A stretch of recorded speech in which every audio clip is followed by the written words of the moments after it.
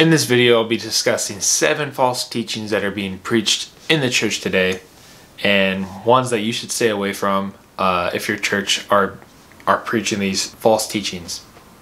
But before I do, I just want to recommend 2 books that I've read that are about false teachings and progressive Christianity and this whole idea of New Age theology. One of the books is Another Gospel by Alisa Childers. She has a podcast called Alisa Childers, and she, has interviews with other, Christians and apologetic stuff. It's really good stuff for somebody that's trying to search out or more answers about their faith, about apologetics. And but in her book, she talks about progressive Christianity and how she used to be a progressive, or she went to a progressive church, and she realized, like, whoa, like, they're teaching some dangerous stuff, and they're saying things like, the Bible was made by man, and how can we trust it? It's just this old book, like, this is not inspired by God. And she goes into depth of, like, how she's able to defend what God's word is and the truth behind God's word. So I definitely recommend her book. And also, another book that I would recommend is this book, Awake and Alive to Truth by John Cooper, the guy from Skillet, from Cooper Stuff. Yeah, I know. I really like his podcast. But in this book, he talks about, in the world today, you can't find truth. We're kind of lost in this world today. In 2021, we have no idea what's going on. Like, everybody has their own truth. Like, if you ask somebody how they feel about something, they're going to tell you how they feel. Or, like, if you tell them, what is your thoughts on, same-sex marriage, or what's your thoughts on abortion, or what's your thoughts on gun rights, like, they're going to tell you how they feel, and they're not going to tell you what God's word says. And that's something that we got to realize that's kind of scary, because if we just go based on how people feel, then we're in a dangerous place. So this book is definitely a book that I'd consider you guys read. It's a super short book. Also, Alisa Childers, Another Gospel, is not that long as well. They're about 200 pages, less than 200 pages, I believe. And they help. I'm a simple dude, and these are the first 2 books I've ever read completely, chapter books, and they were easy for me to read, and I definitely recommend you guys check those out. I'll leave links in the description below for those who want to get the book. It helps me out if you use those links, because then it gives me a commission so that I can keep making more videos, and maybe one day not have to work a second job. I don't know. Let's just get in the video. I'm going to read a verse for you guys. Hebrews 5:14 says, "But solid food is for the mature, who by constant use have trained themselves to distinguish good from evil." So this verse kind of tells us that we need to be in God's word constantly, so that we are able to look out for what is right and what is wrong. Because if we don't read God's word, and a pastor tells us that this is right, then we're going to believe him. But if the word doesn't say it's right, then it's not right, because what God's word is true and nothing but the truth. So, we need to be looking out for these things. But I'm going to list 7 of the most talked about false teachings in the church today for you guys. And I'm going to start off with number 1, which is this false teaching of Christians have to speak in tongues in order to be saved.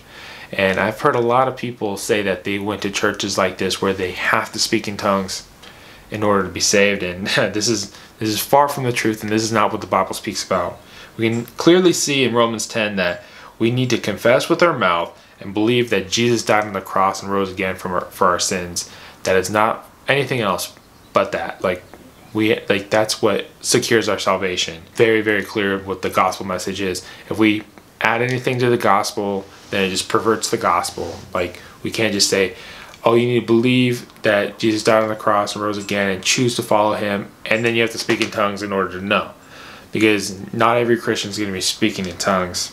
We obviously see that Paul talks about this in 1 Corinthians 12:30 about not all Christians are going to be speaking in tongues. So we shouldn't worry about if we can't speak in tongues, because not a lot of people will speak in tongues.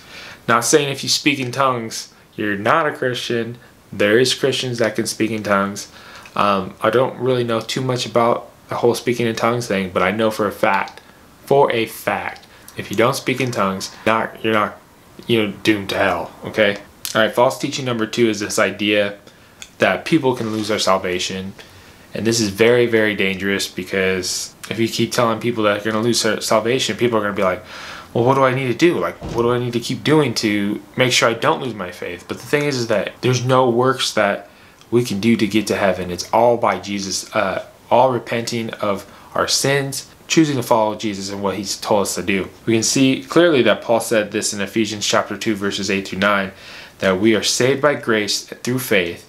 This is not of ourselves, so that no one can boast. We can't just like do all these good things and be like, all right, we're good. We're good. We have Jesus and we did all these things. No. Jesus says it's only him, that we cling on to him. Jesus talks about our works are like filthy rags. Like we can't clean ourselves up. We have to have Jesus in our lives in order to be saved.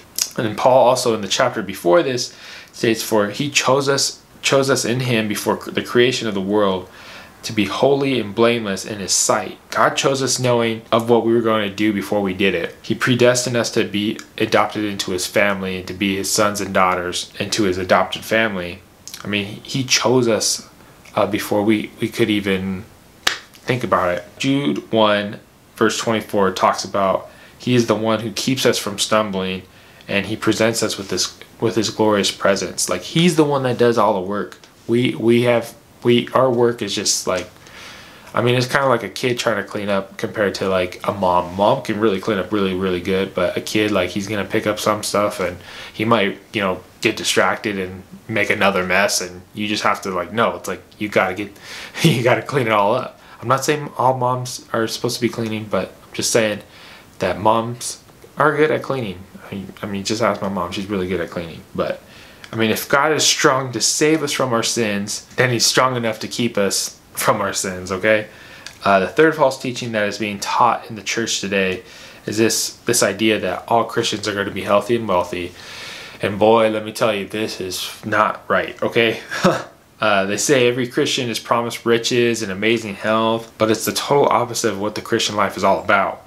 All right, this teaching is being taught across America, like that God promises us the American dream and that this is what God wants for our lives, and that's not what God says, okay? This is very scary, because if we teach people that this is what God's will is, and we have people from different religions and all these different people come to church, and they don't get healthy or they don't get wealthy, and they end up going through the Christian faith a long time, they're going to be like, this does not work. Like, this is not what this doesn't make any sense. Why would, like, nobody's getting wealthy all the time. Like, there's people in third world countries that are Christians that would die for the faith, and that they're like living in, shacks and stuff like that. Like how could that be the case for all Christians to be healthy and wealthy if there's people that are in different countries not living that way?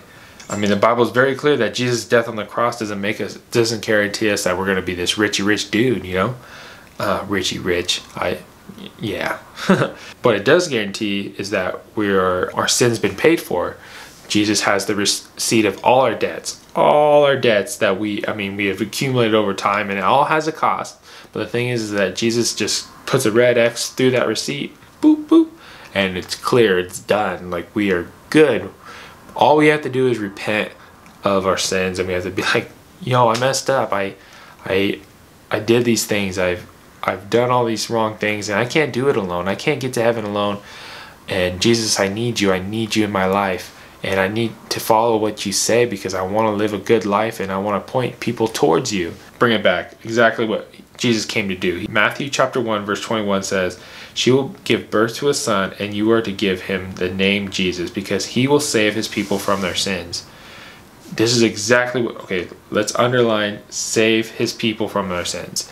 Not Jesus came so that people could be wealthy and to be healthy on this earth, because this world is corrupt and it's cursed. This world has been cursed, and we're here just camping out, trying to do our work so that we can tell people about who Jesus is, so that we can go to heaven and live a perfect life there. I'd rather live a perfect life in heaven than live a perfect life here, just being honest. All throughout the New Testament, it suggests that wealth is actually damaging, or it could be damaging, than rather to do any good.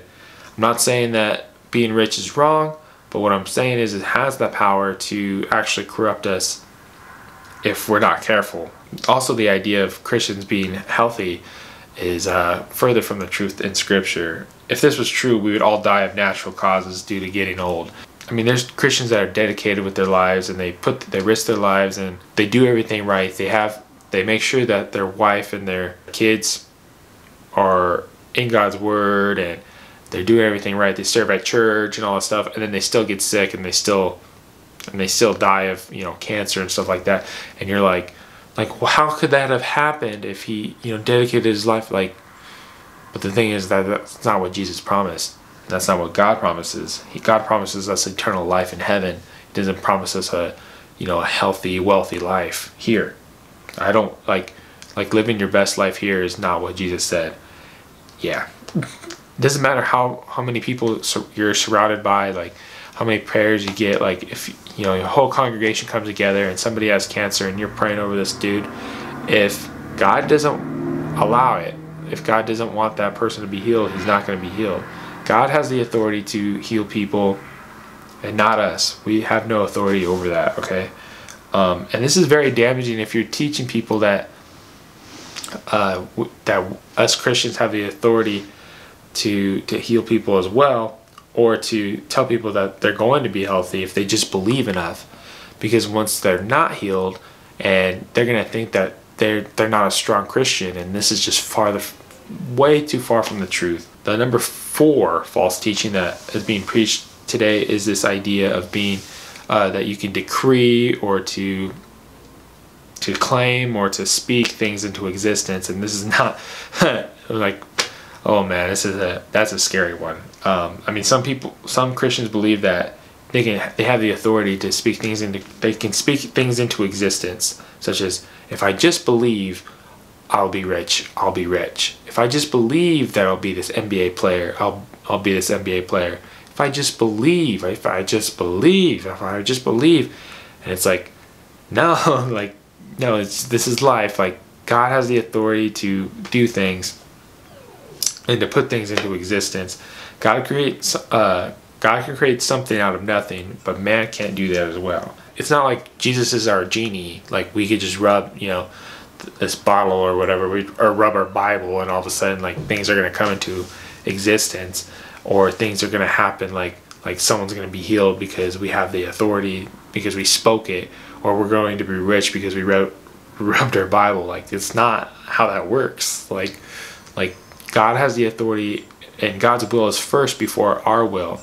And what we can do is pray to Him what we desire and what we think that we want and stuff like that. But ultimately, it's up to God to determine whether or not that's what He wants for our lives. And the 5th false teaching that's being preached today in the church is this idea of legalism. And oh man, this one's a big one for a lot of people. And this is what a lot of Christians stray away from church, because they hear this thing about legalism. You can't watch rated R movies, or you can't listen to secular music. You have to make sure you're not wearing jeans at church. You have to wear a dress if you're a girl. If you wear sandals to church, oh boy, you're in trouble. And if you have tattoos, you best bet might as well just sell your soul to the devil. I mean, you're screwed. Okay. But also, like, I remember, Christians I had Christian friends when I was younger, and their parents would tell them that God doesn't want them to watch SpongeBob, and it's like what? Like, SpongeBob? And I get it, SpongeBob has some crazy stuff in it, stuff that's a little subtle, but to tell them that that's what God says, it's like, it's a little, that pushes it a little bit. I'm not questioning your parenting, but don't say that that's what God says. I mean, there's so many other things other rules. I mean, you can name a whole bunch of rules that people come up with. In order to be a true Christian, you have to follow these rules, and that's just not the case. Okay. Number 6 is the total opposite of legalism, but it's this idea of hyper grace, and that I can do whatever I want as long as I believe in Jesus and that He died on the cross for me. So I can go and sleep with that girl, or I can go and, you know, steal this music, or I can do all these things. Like, you have to choose to follow Jesus. Jesus asks us, okay, to stop what we're doing, to stop being slaves to sin, and to choose to follow Jesus. I mean, that's the whole idea of Jesus coming down to save us from our sins. If we to continue in our sin, is just like nonsense.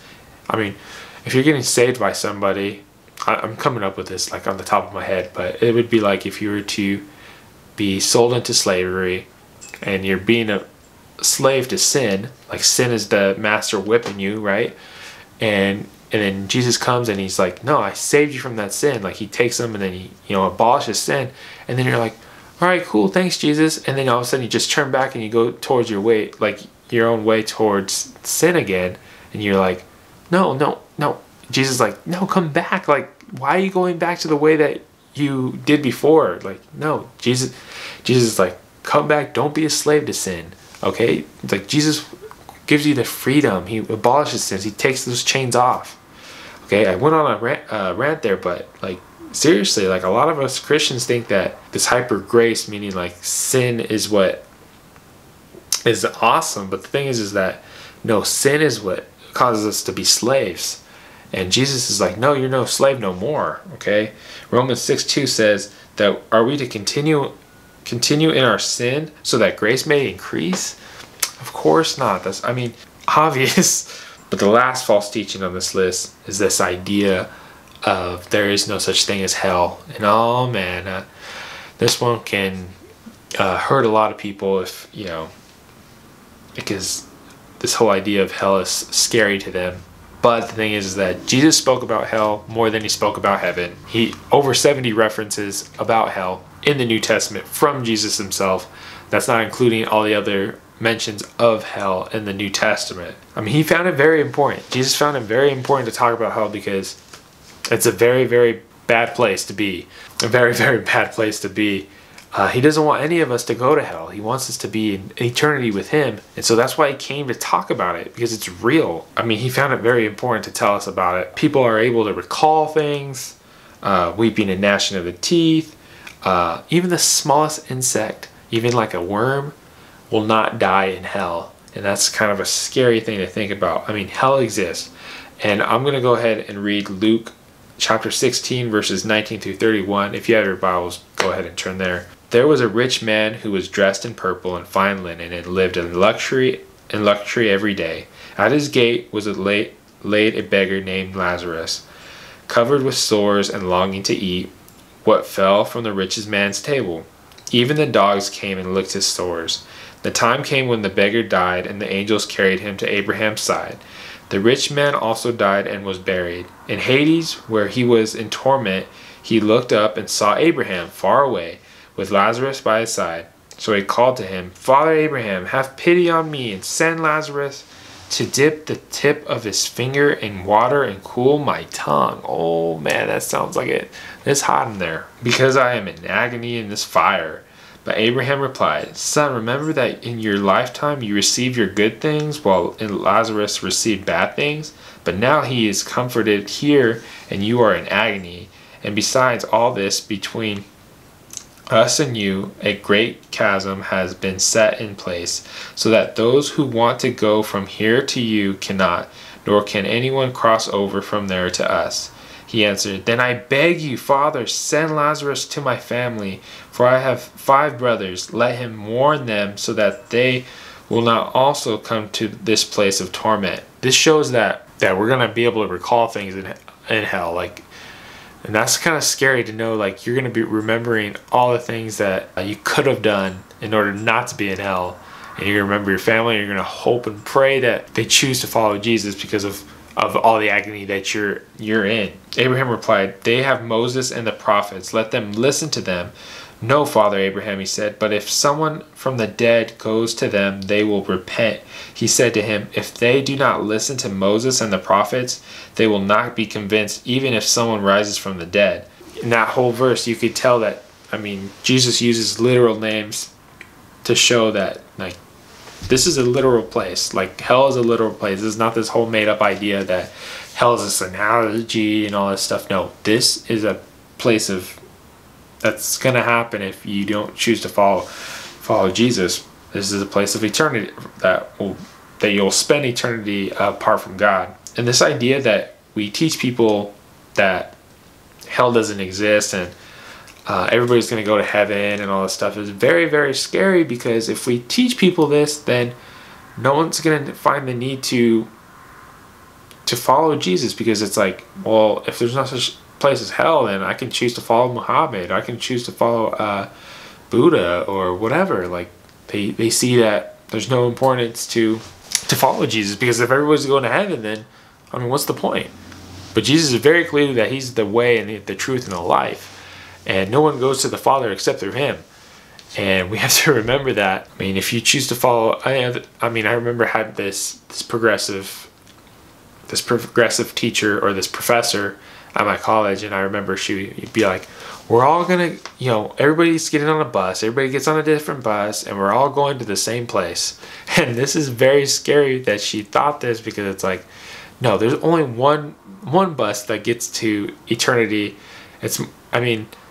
But this whole idea that everybody gets to go to heaven as long as they believe in something, like, no, it's not true whatsoever at all. I mean, this is clearly what the Bible says is not the case. If you call yourself a Christian and you don't believe in hell, then you don't believe what Christ says. Therefore, you're not a Christian. You're not a real Christian. So if your church is teaching that there's no such thing as hell, run. That being said, those are all the 7 false teachings that are being taught in the church today. And to be honest, why listen to me? Read your Bible, because the Bible tells us exactly what is false teachings and what is right and what is wrong. The more you read the Word, you'll spot false teachings like right then and there. I remember, like, as a few years back, like, reading God's Word, but not like reading it, just like skimming through it. And then I'd listen to different pastors and stuff like that, and I had no idea that, like, these pastors were actually teaching false teachings, because what they said was good. Like, it felt good. It's like, yeah, like I feel good. I can speak things into existence and all this stuff. And then all of a sudden you read the Word and you're like, oh, it's not what Jesus said. Like, I need to repent of that. It's very, very important that, like, you read God's Word so that you know what truth is. If people are talking to all these false teachings, you need to stay away from it, okay? I'm going to read a verse. 2 Peter 2, 1-3 says, "But there were also false prophets among the people, just as there were false teachers among you. They will secretly introduce destructive heresies, even denying the sovereign Lord who brought them. Bringing swift destruction on themselves, many will follow their depraved conduct and will bring the way of truth into disrepute. In their greed, these teachers will exploit you with fabricated stories. Their condemnation has long been hanging over them, and their destruction has not been sleeping." Boy, that's crazy. God's given us he's telling us, like we need to be aware of this. Like, we need to be aware of the false teachers that are out there and teaching all these things that are pointing away from Jesus and what Jesus came to do. Jesus came to save us from our sins, and so that we can live in eternity with him. But yeah, that's it. So if you guys like the video, I appreciate you liking the video and subscribing. If you find these videos helpful, and this video is probably a little bit longer than usual, but I mean, there's a lot to cover in the whole false teaching thing, because I mean, there's a lot of false teachers out there. Like, a lot of people are not leaning towards being atheists, but they're leaning towards like progressive Christianity because it feels good, and we need to be discerned in what the Bible says, because the Bible is truth and nothing but the truth. Especially living in this world today and people telling you how they feel about things. It's like, no, like, this is what God says, and I'm gonna follow what God says, because I mean, his truth is the foundation of our lives, and it's a solid ground, and everything else is just sand, because one day you might feel like this and then the other day you feel like something else. So that being said, thank you guys for watching, and like I said, like the video, subscribe. And comment down below, is there a video that you'd like me to make about, what do Christians believe exactly, or how do I answer this question if this person's asking me about this about my faith, anything like that. Comment that down below, and I'll see you guys next week. Peace. Lifting his name on high.